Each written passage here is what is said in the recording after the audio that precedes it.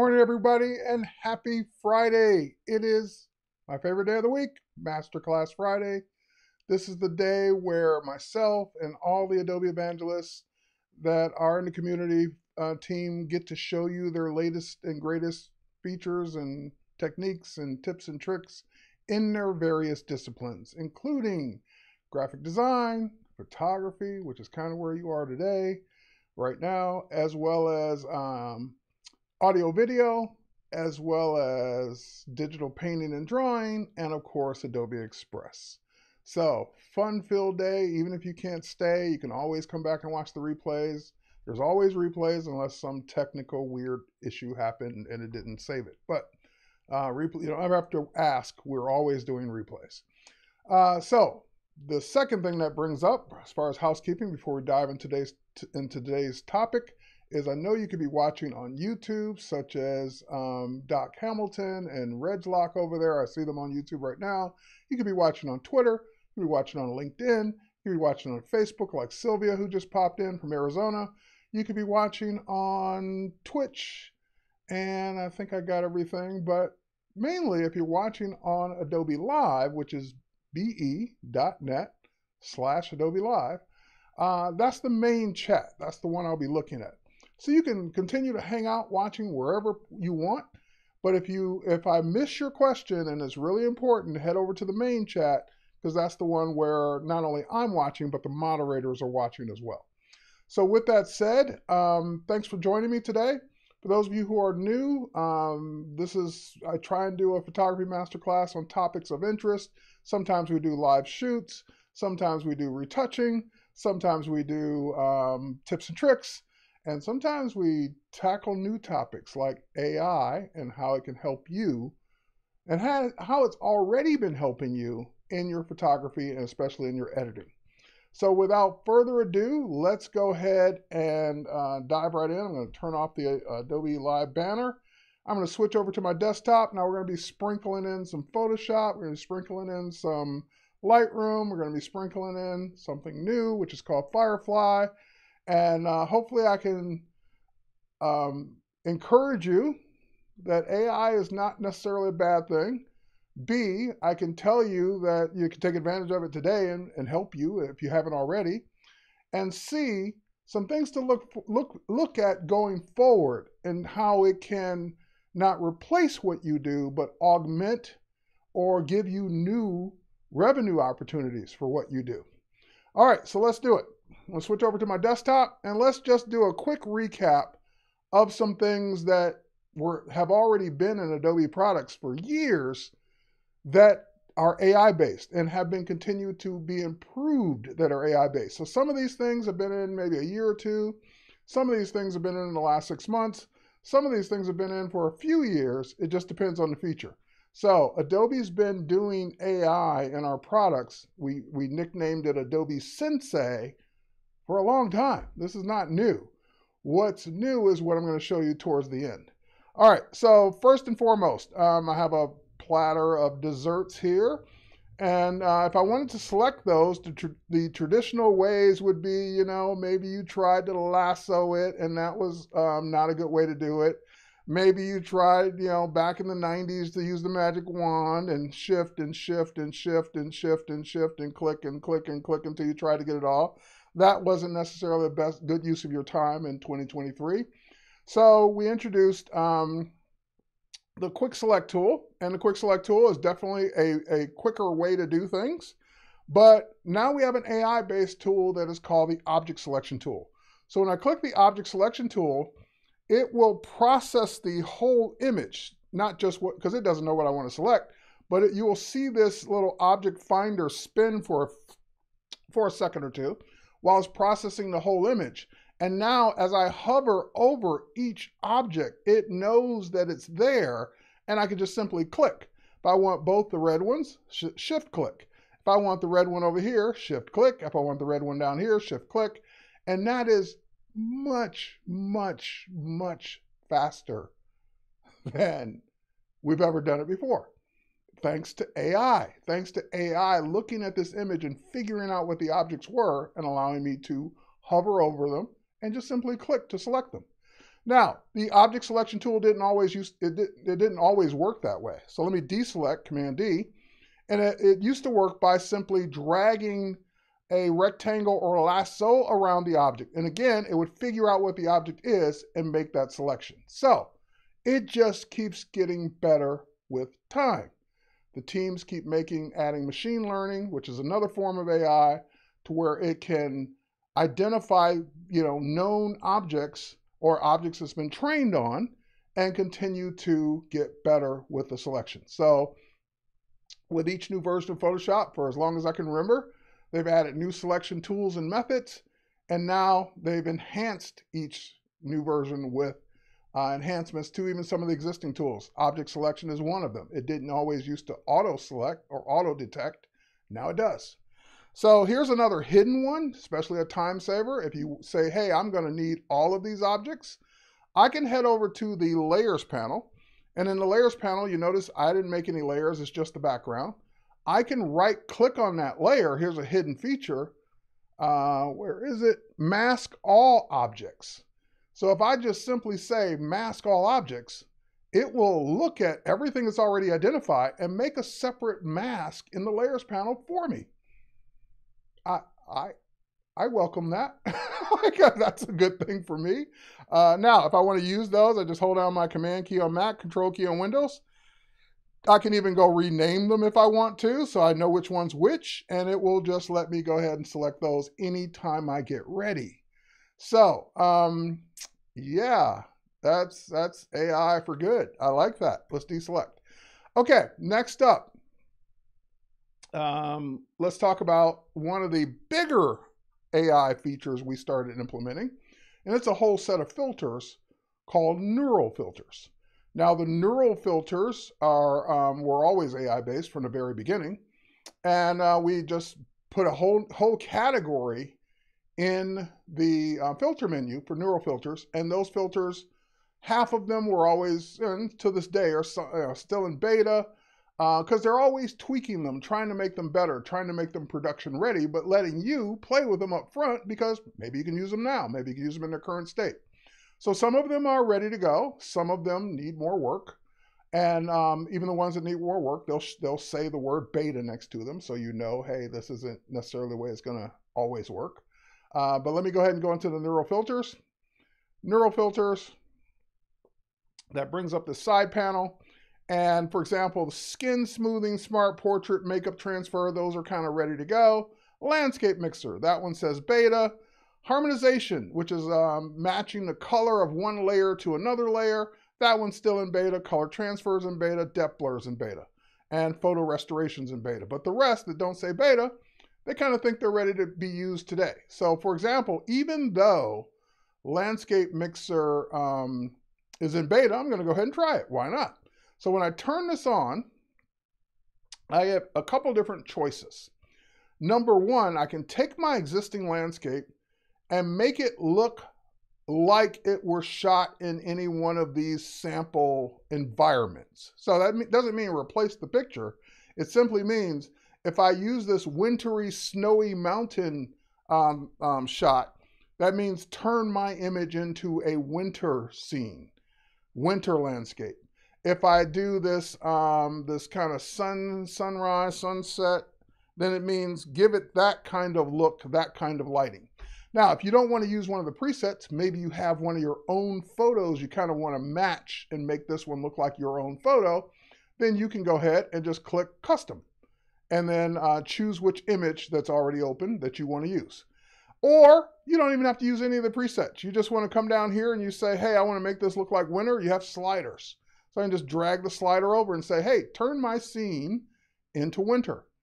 And it'll process, because it's a neural filter, it has to do that, and it figured out what the ground would look like with snow on it, what the trees would look like kind of in a winter scene, what the sky would look like, what the background would look like, and it did it. All within seconds. This would take me a long time to do manually. I'm not even going to try and guess how long it would take me to do this manually. But I have a slider that lets me even back off and say, well, maybe I don't want it so wintry. Maybe start to turn it into winter. So I can adjust the amount of winter I get on a slider. All right, let's pull that all the way back. Now it's already kind of summer and spring. So let's say if I wanted to make it autumn. Now with autumn, I don't know, but I'm envisioning that it would kind of make it orange-like. In other words, fall colors. So for example, I could drag the autumn slider all the way over, and that's exactly what I thought it would give me, like kind of fall, burnt orange kind of colors. And again, if I wanted something maybe sunset, I can drag sunset over and I get kind of sunset colors. And again, perfect? No, but a beta that did it in one click and it's going to add it as a layer and I can continue to tweak it all I want. Yeah, I'm cool with that. So you can kind of see where we're going with AI and neural filters. And again, the neural filters were introduced, I don't know, 4 years ago now. So this has been around for a minute. Okay, so let me go ahead and just simply say, look, let me show you what happens if I click on a picture. So if I click on the winter picture, and then I say, did I click on that picture preset? Hold on, let's do that one. All right, for some reason my presets aren't working now because I've been doing sliders. So let me cancel out of that and try it again. Let's go neural filters. I didn't have to cancel all the way out. I could just turn it off and on. But anyway, let's go ahead and say landscape mixer, and let's click on a preset. Huh, my preset isn't doing what it's supposed to do unless I'm missing something. All right, but anyway, let's just go ahead and simply say winter again. And now that I got my winter, I'm going to go ahead and say, no, don't put it out on the current layer. Make a new layer or make a new layer masked. New layer masks. There you go. And I click OK. And that will give me the option to always have that effect on its own layer that I can come back and tweak and do whatever I want to do with. Okay. Next up, this is kind of one that I was like really impressed with. If you're old enough, or your parents are old enough, or your grandparents are old enough, and you got some old pictures around, they probably kind of look like this. They're old, they're in a photo album, they're kind of like, you know, scratchy, torn, you know, so forth and so on. I've restored photos like this manually, and I know it can take hours, days, weeks to get it just right. So there's a photo restoration neural filter that isn't perfect by any means. But the way I look at any kind of AI tool is that if it can get me 50% of the way there, 60% of the way there, 70% of the way there, 90% of the way there, and I only have to do a little bit at the end, it was worth using. So it would be just like if you had a 5-mile trip from one spot to another and you were walking, and you're maybe hitchhiking, don't do that. But if you were hitchhiking and someone said, I can take you 3 miles, and you felt safe enough to do it, you do it because you're going to be 3 miles closer to your destination without having to do the walk. So same thing. Weird example, I know. But anyway, let's go ahead and zoom in. Now, I can pick one of these. I can do both of these. I'm going to pick one of these. I'm just going to go ahead and crop it. And let's go ahead and do this. And if I were really restoring this, I don't need the photo album itself. I just need the picture. So I'd probably do something like that with my crop. Now that I've got the crop, let's go ahead and zoom up.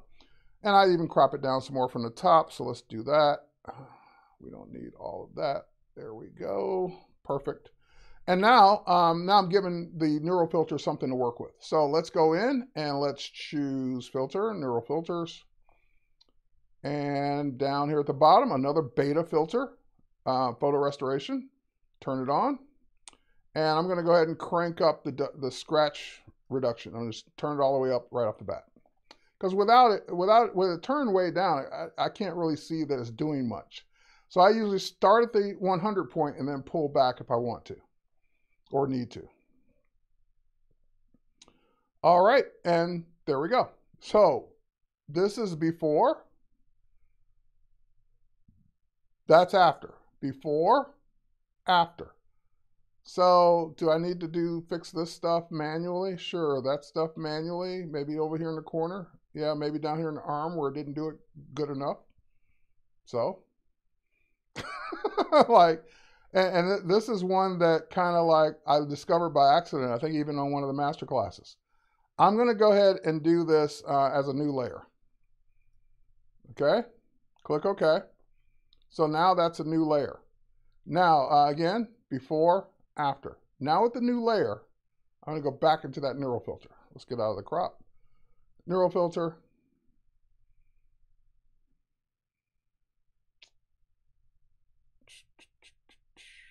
Filter. Oh, sorry. Neural filter. I was doing the do it again neural filter. Okay, neural filter, photo restoration. Crank up the scratch reduction all the way. Let it reprocess again. So in other words, all I'm doing is taking the result and running the exact same neural filter on it again, because now I'm giving it this as the starting point. And it made some minor improvements. But sometimes I've learned that running that particular neural filter 2 times, or maybe even 3 times, it makes it that much better. So I have less work to do when I'm done. So if I'm happy with that result, that didn't really do that much this time, but I've seen it do kind of a drastic, wow, it really made it even better the second time.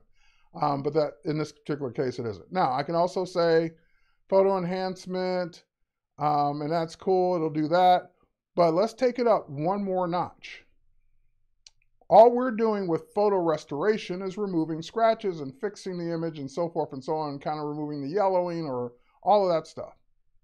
But this is still a black and white photo. What if I were going to go in and turn on another neural filter called colorize? Because you're going to use more than one neural filter at the same time. So I'll just turn that one on. And now I have a photo that's been, most of the color work has been done. There's still some areas over here where it's not quite right. And I could go in even in the neural filter itself and kind of try and fix some of that with the little bitty thing that pops up over here, and maybe adjust the color and see what that does. And I can, start trying to bring some of that color back. But it colorized the bulk of the image for me without me having to do it from scratch, stroke by stroke, brush by brush, pixel by pixel.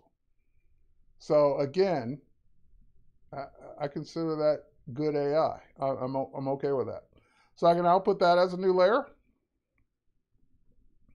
And so now I went from this to that to this with a few clicks. Perfect? No. Still needs some work? Yes. Still needs 100% of the work? Absolutely not. Maybe it's only 10 or 20% now to get it to be the way I want. All right, next up. This is an oldie but a goodie. I've used this photo before. It's a stock photo. I don't know this guy, but I can go in with AI, machine learning, and make adjustments. His one eye is either bigger or more open than the other. So let's convert this for smart filters, so we can always get out of it or change it if we want. So convert for smart filters.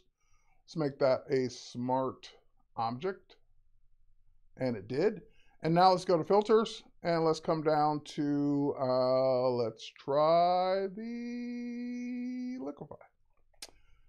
All right, liquify brings up another window over here. Liquify is AI-based as well, because it's identifying now different parts of the face. So if I click on the face here, it's recognized where the face is in different areas. So if I hover over the nose, I get controls for the nose. I hover over the mouth, I get controls for the mouth. I hover over the face shape, the eyes, I get controls for those. So I can use the sliders, but I can even now control this on canvas. So let's see if I can make this a little, there we go. Make that one a little smaller. And kind of bring that eye more into the same size as the other one.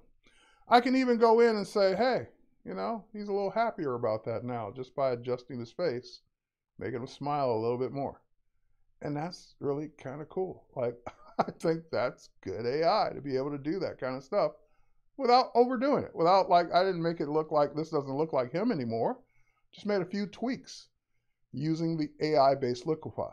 So all of these things are here. So you have left and right eyes. So this is cool that it now separates. It didn't used to separate these out. They were used to be all one slider.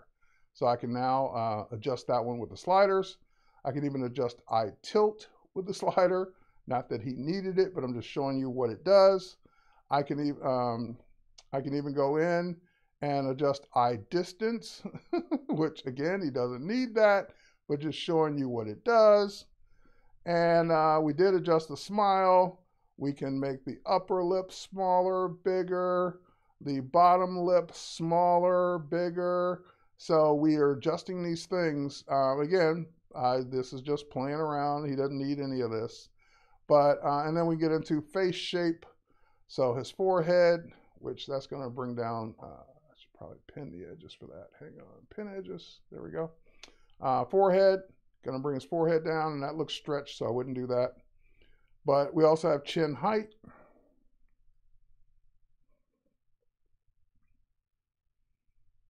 And jawline. I kind of like the jawline right about there. Again, I'm just playing around. Face width. So you can kind of see how this has helped in portrait retouching. Again, I've exaggerated a lot of this. I would not do this to a person. I certainly wouldn't do all of these things to a person. See, anybody I knew, especially.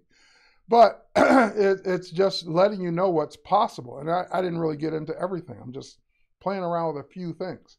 Now, there's also some brush options and things that you can do for the rest of the liquify features, but that would be liquify. So if I click OK, this is before, that's after.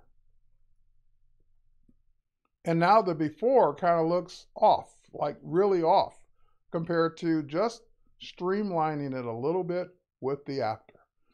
Okay, let's continue on.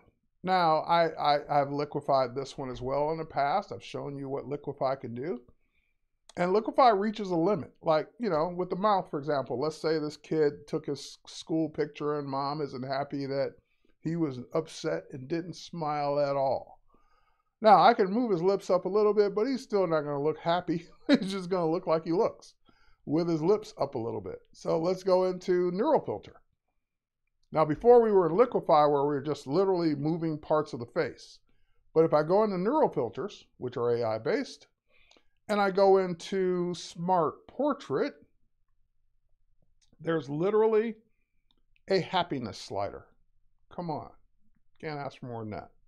So with the happiness slider, I'm going to crank it all the way up, and it's going to do something that liquify back in the day and still to this day just can't do. Now it's going to take a few seconds to process this because it's in this particular filter it's processing it in the cloud. So that means it's using the more powerful engines up in the cloud to process this image and bring the results right back. Now there's also going to be some distortion around his hair. That would be easy enough to just brush out. But there is. He has a smile with teeth. We opened his mouth with AI. And again, I would just brush this little piece around his hair and around his ear off and around that ear off from a layer perspective. I would just mask those things out. But again, AI did that. So this kid looks like he didn't get the gift he wanted for his birthday exactly. Now he's a little okay. And again, it's a slider. You don't want to do that much. Back off of it. So I gave you the extreme. So it's going to process that one a little quicker because it already knows what it looks like and what it's doing. And yeah, hang on. There's expression also. Okay. Someone said something about a birthday present. So let's see what surprise does. And again, I'm exaggerating these. I'm cranking the sliders all the way up.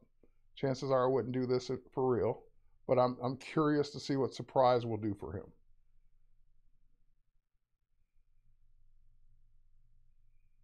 Anticipation. He's like, oh, okay, that wasn't the result I expected, but there it is. A surprise look now with AI. So again, distorted nose, yep. So again, if it's too much, pull back. That's why it's a slider, because on or off isn't good enough. You need a slider to be able to say how much of something you want.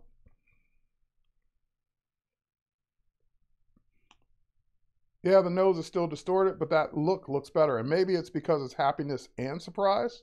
So maybe pull the happiness back and just do surprise. But you get the idea. I'm going to pull this one all the way back to the beginning and let it undo that.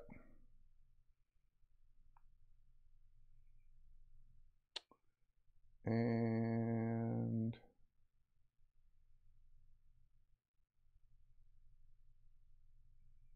yeah, I still need to brush back in his nose, but that's it. So I would output that as a new layer with a mask. And then when I got back to that layer, I'd fix the hair, the ears, and brush back in his original nose, and away we go. So he looks shook. So there you go. And again, here's our before, here's our after. So we have the original nose to work with. No big deal there. And for example, so when someone says, how would you do that? I'd grab my brush, I'd go to the mask of that new layer that I asked for, and I would just simply brush back in his original nose so it's not distorted. So that's how I would do it. And again, I would just brush out or mask out the hair problems and maybe the ear problem. Just bring the original ear back, maybe the original ear back and the original hairline back. Just like that. That's how I would do it. Okay, so AI taking a photo that went from that to that. Just, I can't imagine having to do that manually. Because if I were going to do it manually, the first thing I would need would need a photo of him smiling with his teeth or someone's teeth to be able to put in there. And it would never really look right if I used someone else's mouth or teeth because it wouldn't be him.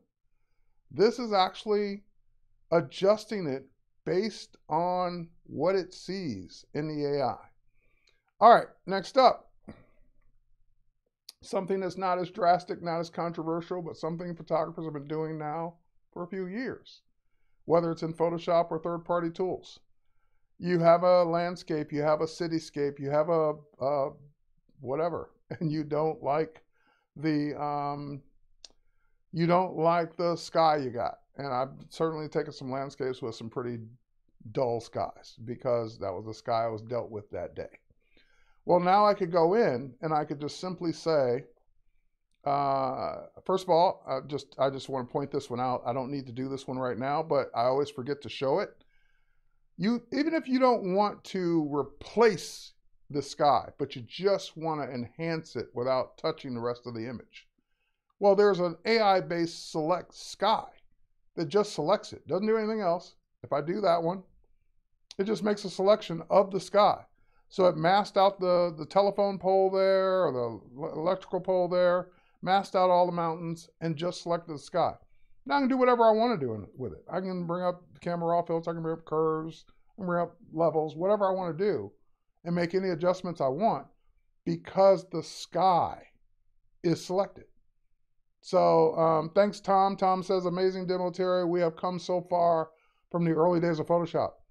People would have literally killed or paid millions of dollars to have this 20 years ago because of the amount of time it would have saved them or letting them do things that they literally couldn't do before. Now we take it for granted. Oh, I need to fix sky, select it. Not spend 5 minutes trying to select it. Just click a button, select it. Okay, sky selected. Now do whatever you want to do. So if I, for example, brought up my levels, just as a quick example, and I adjust the levels of the sky to kind of brighten it up a little bit, and maybe bring up the, I don't want to do that, just the midtones. Just adjust the sky, just that quickly, just that easily, with a couple of clicks. If I were to go in now and just bring up the, and I wouldn't do it this way, I would convert for smart filters first, but if I wanted to just bring up the camera raw filter, that brings up the camera raw filter, and then I can do whatever I want to do because just the sky is going to be affected. So if I adjust the temperature, even though it looks like it's doing the whole thing, trust me, it's only doing the sky. So if I wanted to warm that sky up a bit and click OK, it only affected the sky because that's all that was selected. So just AI-based selections have been helping us for years. Now let's take this up a notch. Let's deselect, let's undo, actually, and then deselect. That's simply just making a selection. Well, if I don't like the sky at all and adjusting it's not going to fix it, I need a different sky. That's where replace sky comes in, sky replacement. So if I go to sky replacement as an AI-based feature, that's going to do two things. It's going to make the same selection that the select sky did, but it's also going to go in and start giving me skies that I can actually literally use to replace it. So that's before, that's after. That's just the last sky used. You can pick whatever sky you want. You can add your own skies, of course. We give you sample skies to work with just so you have something there, but you can always import your own skies. So for example, when I pop this down, that is one of my skies. That's in my TW Skies folder. So I can go ahead and just simply say, use that sky. Give me something super dramatic over this mountain range. Use this sky. Use this one. Let's try any one of these. And it's not only replacing the sky, it's actually making adjustments to the foreground as well. So it's adjusting the foreground to kind of match that sky. Now, the one complaint, and I agree, that most people have with sky replacement is, unfortunately, it's still to this day, and I hammer the Photoshop team about this all the time, it doesn't do a reflection. So for example, if that instead of a road there, if there were water there, you would want your sky reflected into the water. Now, I can do it manually, but why would I do it manually if an AI can do it? So until we get that, I have to do it manually, just duplicate the layer, flip it over, so forth and so on, and multiply it in or use some blending mode to blend it in. But we've gone this far, why not have it replace the sky, and some third-party tools also add the reflection as well. Okay, so whether it's one of those skies that I uploaded, one of my own skies, and this is kind of a cool one too, or it's a sky that came with Photoshop, so you can pick one of these. You can pick whatever sky you want.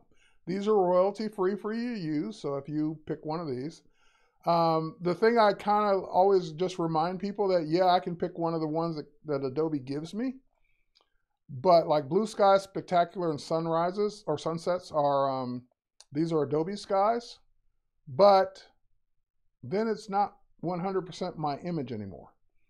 So if I were to replace it with this sky, for example, okay, I can use it, I can print it, I can do whatever I want. I have the right to do that, but it's not 100% mine. Does that make sense?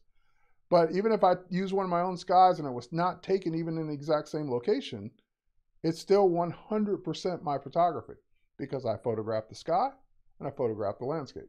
So it's 100% mine. I own the rights to that image. All of it. So I can do whatever I want. I can sell it. And you got to remember too, the tree is in there from that original image. So maybe you need to pull that down or rescale it or resize it because the sky is movable in this as well. Okay, so that is sky replacement. Let me go find a better sky to replace it with. I kind of like that, but it may not match. And this is an AI generated sky. That was a Firefly demo that I did in one of my videos, where we're going to get to that in a few minutes, where that sky didn't exist. That sky was generated by an AI. So it's not an Adobe sample JPEG that we gave you. It's not one of my skies. It was a sky that didn't exist that I typed in a text prompt and asked for, and it gave me. All right, so that's a whole new implication. So let's say that I want that one. I click OK, or get out of this, click OK. And that will create a layer set, a layer group of everything I just did. So I can go in, I can turn it off, get right back to the original, turn it on, or go into any part of it in the layers panel and continue to tweak it. So I can do whatever I need to do to it. Okay, that is replace sky. Let's move on. here's another AI-based one that continues to get better. So one of the early AI things we did was content-aware fill. Remember that from, I don't know, a decade ago? Content-aware fill is kind of like the beginnings of AI in Photoshop, where you make a selection, say content-aware fill, and it would just automatically fill in the surrounding pixels to try and make it look like it wasn't there. Well, now we've taken that way up a notch with one-click delete and fill. So for example, we got these horses. Someone told me they're not playing, they're fighting. So we got these horses fighting. I'm going to go ahead and grab my object selection tool, and I'm going to come down here and click on this one horse that's kind of like in the middle, distracting the fighting, distracting us from looking at the fighting. And now I can go ahead and right-click. Here, let me get out of this. Right-click. Oh, actually, I need to be in that. Sorry. There we go. I need to be in a selection tool to do this. Right-click and choose Delete and Fill Selection. So Delete and Fill Selection is brand new. You can also get to it from the Edit menu. So if I say Delete and Fill Selection, normally if I were doing a content-aware fill and I made a selection, I would want to expand that selection by a few pixels, so because it doesn't usually like it when it's tight along the edges, and it doesn't do as good of a job. So, but with one-click Delete and Fill, I don't have to do that. So I can just do one-click Delete and Fill, and it's gone. I'm going to see a little bit of smudge right there, and that would take me 2 seconds to patch out or fix. But one-click Delete and Fill has made even content-aware fill 10 times better than it was back in the day. All right, next up, let's go into, do I have it open? Now, notice I have two Photoshops open. I have the Photoshop open that everyone has, the current version, and I have the new beta. I'm going to show you an AI-based tool that is coming to Photoshop. It's public beta. I'm not disclosing something secret. But you guys can even go to your Creative Cloud and download this public beta as well. So I'm going to go to the public beta. So now I'm in the one that says beta at the top here, just so we're clear. I always do that. Hang on, let me zoom up to the right. There we go. The public beta. So I'm in the different version of Photoshop. And now what I want to do in this version of Photoshop is use a new tool that's coming to Photoshop. So again, along the lines of continuing to make it better, first tool we had to kind of like heal things or remove things was the healing brush. And the healing brush worked from day one very much like the clone stamp tool. You'd hold down your Option key or Alt key, click on the spot you wanted to use, and then heal. And it was much better at healing an area or removing something than, or much easier than clone stamp. Then we said, hey, why should you have to hold down the Option key and click first? Why not just use the surrounding pixels automatically? So we introduced a year later the spot healing brush tool. And those tools are good, but those tools both do the same thing. They use the surrounding pixels just to fill in an area. And if you're removing a pimple on someone's face, that works great. If you're moving like I think the example was the little spot on a piece of fruit, no problem. The surrounding pixels work great. But if you're trying to remove something like in this architecture, this little spike coming down from the light fixture, it wouldn't know that it's supposed to complete the circle behind that. Like it wouldn't know that the arch was supposed to be an arch. It would just fill in the surrounding pixels. So maybe it would come out okay. Maybe it wouldn't. It just depends on the example. And we've all been there. We've all seen examples where it did it perfectly, or I still had to tweak it and do some more work after it was done. Well, that brings us to a brand new third tool called the Remove tool. So the Remove tool is the third in this generation of healing brush, spot healing brush, and now Remove tool. And this one is AI-based. This one says, I'm not just going to fill in the surrounding pixels. I'm actually going to look at the whole thing and say, what would this have looked like if the thing you brushed was never there? All right, so now let's go ahead and brush this out. In other words, when I let go, it needs to say, what would this look like if this spike, this light fixture was never there? So now I just let go. And that's what it would have looked like if the spike was never there. So again, this is going to change everything. For removing distractions, for removing people, for removing things from shots, this arc is is now the way it would have looked if that light fixture had never been there. And that's the kind of stuff that is the AKA the David Copperfield tool. Yes, that's the kind of stuff that I again, is just going to make my life easier. So AI for the good. Oh my God, love it. I know, me too. So I even went around later and played with some of the stuff like behind her, like this is, I believe is a church, or I don't know what this building is, but let's say I kind of brush this thing out behind her, whatever this fixture is.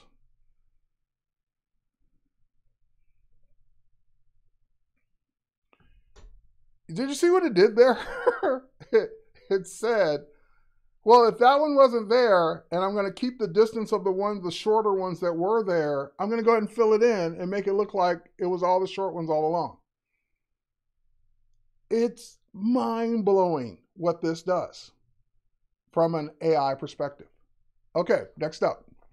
I got to keep going. Can't get distracted. Okay, next up, here's a photo you've seen me use a million times, because you've seen me use it a million times every time there's a new way to remove something from a photo. I was just going to stop with the one I just showed you, and I was like, wait a minute, how would the remove tool work on this light stand that I had in Arizona when I took this shot? And I removed several different ways, patch tool, healing, I've removed it every way we could. So now let's go ahead and just simply brush this out. Now I could use a bigger brush and do it faster, but I'm just going to build the anticipation here. Kind of get all of that done, and I'm not being very careful at all with telling it what to brush out. And yeah, you could duplicate the layer first just in case you want to keep the original. But let's just go ahead and do that. Yeah, that's the best one so far, because I can't tell that it was ever there. Usually there might be a little spot where I have to go in and just tweak and do a little bit, but duh, why would I not be using that forever going forward?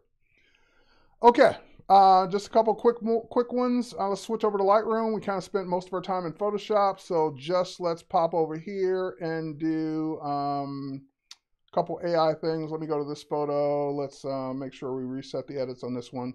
So here's another one that became AI-based early on in Lightroom and Lightroom Classic. I'm in Lightroom. Everything I'm showing you here is also in Lightroom Classic. If I pop over to Edit, the thing I've been showing for ever since I started this masterclass is the Auto button, the Auto Tone. And the Auto Tone used to not be AI. So if you click Auto, it would just make the same exact adjustments every single time. Now it's using machine learning and saying, hey, I'm going to make different adjustments based on the photo I see and what I think it needs. So Auto Tone has been one of the first AI-based things in Lightroom for years. All right, next up. One of the other new things is AI-based masking. So for example, which example do I want to use? Well, we'll use this one. We used it a million times. So let's go here. Let's go to masking. And for example, we have the ability to select subject. Now there's 3 subjects. So if I say select subject, it's going to select all 3, and it did. But it selected each person in, as a subject separate from the background. Now that's one way to do it. We also now have and added more selections. So there's people-based selections as well. So if I say select person 1, select person 2, and say view all, and say select person 3, I can now individually select them because it just figured I'm going to give you these choices just in case. And so if I go ahead and choose that, I can even go in and specify what part of the person I want to select. Do I want to select their hair, their teeth, their lips, their eye sclera, their eyebrows, their body skin, or new facial hair and clothes? So if I select their clothes, just that one person, and create a mask of his clothes, I can go ahead and quickly and easily change anything about that shirt that I want. So AI-based masking in Lightroom and Lightroom Classic. Now, it also goes a step further because we brought this to your phone via adaptive presets. So an adaptive preset is using Select Sky, using, for example, if I go to this photo and I create a, let's reset this one as well. Reset. And I were to go in and do a Select Sky, I can now, it'll select the sky just like it did before, and I can make an adjustment to the sky. So just like we did in Photoshop, but this is doing it in Lightroom, and the masking in Lightroom is definitely more welcome, because before you'd have to brush this. If you wanted to make any changes to the sky, you'd have to brush the sky to select it first. Now all that brushing goes away because it will just let me go ahead and select the sky. Now adaptive presets would mean I want to make a mask that no matter which sky I select, it will auto select the sky, then apply whatever I said in the preset. So for example, if I switch over to my phone, let's bring my phone over for a second. I've got Lightroom running on my phone. And if I were to now go in to, let's say, this photo, and I were to now go into presets, I have adaptive portrait, I have adaptive sky, I have adaptive subject. So that means automatically select whatever subject it is, apply the preset. Automatically select whatever sky you have, apply the preset. And for portrait, automatically select the person and do any one of these. For example, I don't have the ability to get a close mask on mobile, but if I use an adaptive preset that enhances the close, even though I didn't do much, now when I go into masking, I have that close preset that I can then go in and change the color of her clothes any way that I want, because I used an adaptive preset to select the clothes. So even on mobile, AI is here and ready to go. Last but not least, let me do a couple things really quickly. I'm running out of time, so I want to leave a little bit more time for, I'm running out of time. So denoise, we talked about this a couple times already. Talked about it in new features. If I were to show you, there's a ton of noise in this photo, and now we have an AI-based denoise that will let you go in and simply use AI to figure out how to best remove the noise. I can crank up the slider and remove more noise. Click Enhance. That will create a not supported as feature. Oh, I might have a photo that's not supported. I might have a smart preview. Anyway, it will give me a brand new DNG. You've seen me do this a couple times already. You've seen me do it on the train photos, and it will give me a brand new photo that has been denoised. All right, last but not least here, denoise. Since I'm in Lightroom, I have a few more AI features that Lightroom Classic does not have. So for example, if I go to my all photos, and I were to then say, search for waterfall, it's going to find all the waterfalls in my over 200,000 photos. I didn't keyword these. I didn't do any of this. It just found them. On your mobile devices, you also have another AI-based feature called Best Photo. So it will look at a collection or an album of photos, and it will use AI to figure out what it thinks is your best photo. All right, since we're out of time with the desktop stuff, let's head over to the browser, and let's talk about the elephant in the room, Adobe Firefly. This is a brand new beta we just came out with about a month ago, less than a month ago, about a month ago. And you can head over to firefly.adobe.com and sign up for the beta. Unfortunately, entry into the beta is not, I always do that. Entry into the beta is not immediate. So it may take some time to get you approved, but once you're approved, you can go in and do the things I'm doing. So generate means I can go to generate and I can see some examples that are already been generated. None of these images existed. It actually built these images based on a text prompt. So if I click on an image that I like, for example, teddy bear, the text prompt is teddy bear on a book. Here, let me get out of your way. Teddy bear on a bookshelf in an office. So if I change teddy bear to, because you guys know I like science fiction and toy robots, toy robot, and I say generate that, it will then interpret that prompt and generate 4 images that didn't exist. Now, you might say, well, Terry, of course those images existed. They're in Adobe stock. It's you know, there are robots there, there are bookshelves there. All right, let's take it up a notch then. Toy robot wearing sneakers, taking a selfie on a bookshelf in an office. That does not exist in stock, guaranteed. Go search stock, see if you can find this. All right, so here we are. Robot wearing sneakers, taking a selfie that is a brand new image that didn't exist. So where this technology is going is it's great to be able to generate images that didn't exist and be able to use them and advertise with them and so forth and so on once this is released. But we're building this technology into our tools. So Adobe Express, Photoshop, Illustrator, these will get the ability to select part of an image and get a text prompt to replace that part of the image with whatever you type.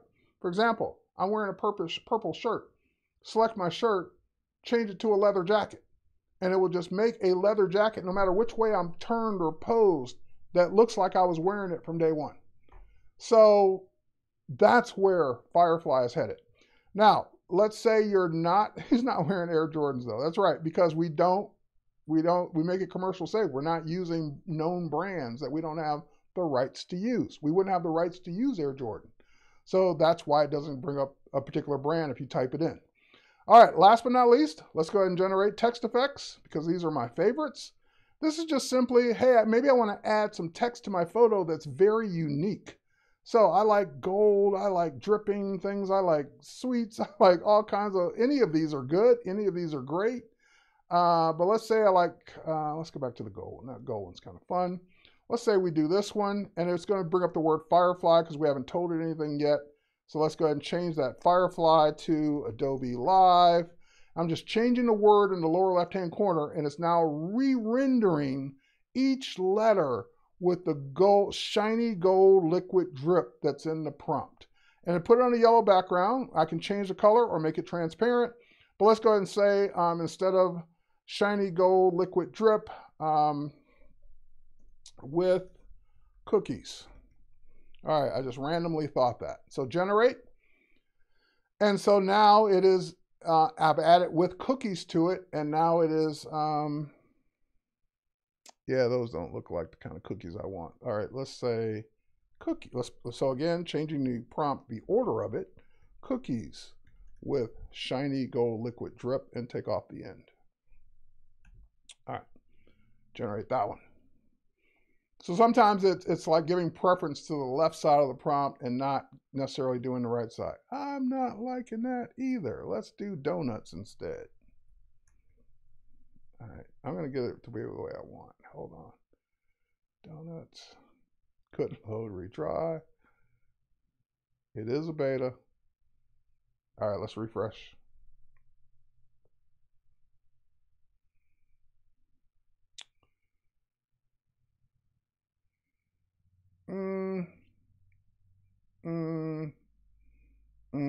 Not what I envisioned. Let's go in and let's try camera lenses.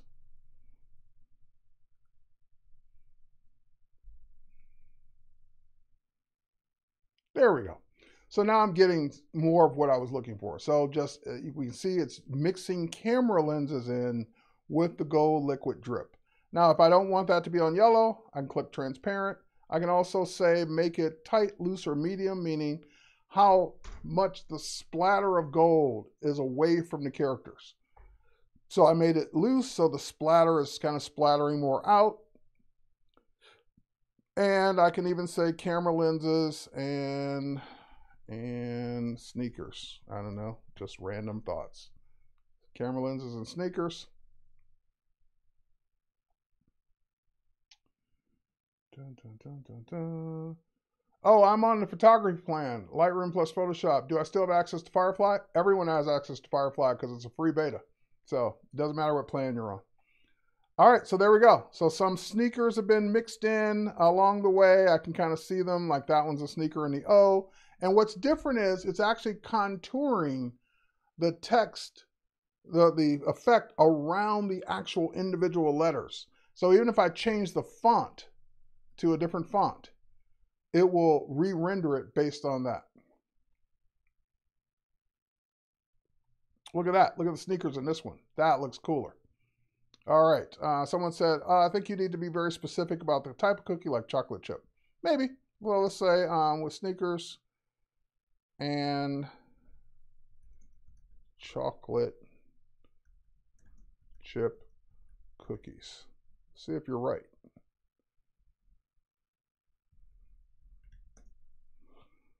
All right, generate.